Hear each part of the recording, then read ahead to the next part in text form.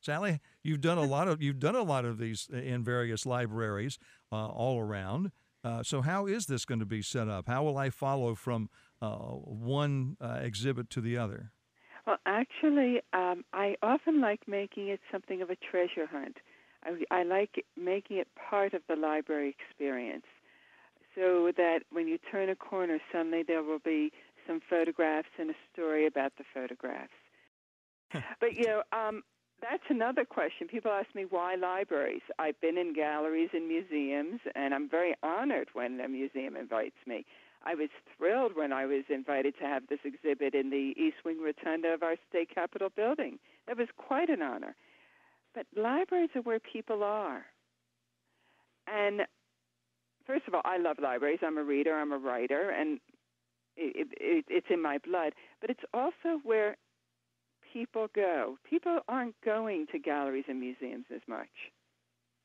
And I feel like I connect with a larger group of people and a group of people that might not otherwise experience Pennsylvania Hands. And if I could explain a bit about what Pennsylvania Hands is, it is my visual celebration. It's my what I call narrative portraiture of people who keep the old trades alive, people like a blacksmith or a bookbinder or a glassblower, those trades that were needed by our society as it was developing.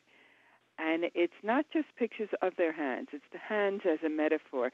It's the whole experience of how they create their works. And it is a narrative or storytelling photography in that I try to capture the entire process and share with my viewers the stories behind the items that were everyday necessities. When I was photographing Jeff Fiant, who is this incredible Windsor chair maker, gorgeous work that he does, and his workshop is filled with sawdust.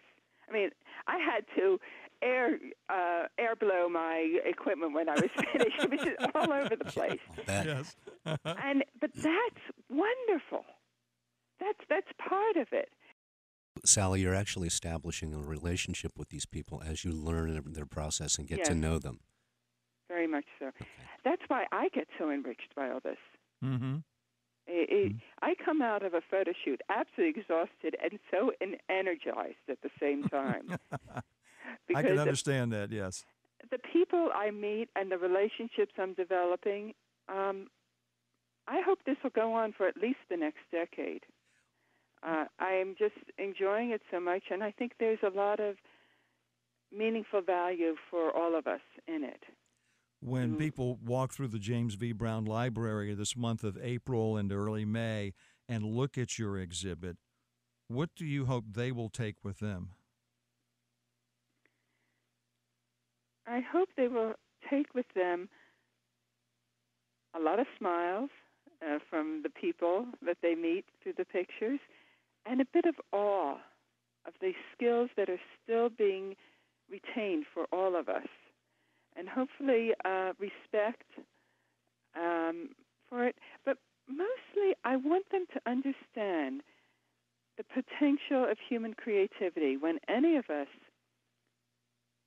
truly devote ourselves to something, whatever it is, we have the potential of creating greatness.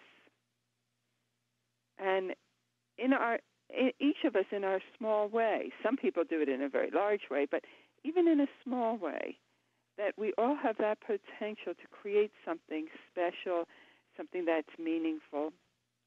It takes devotion. It takes a lot of hard work, but it is possible.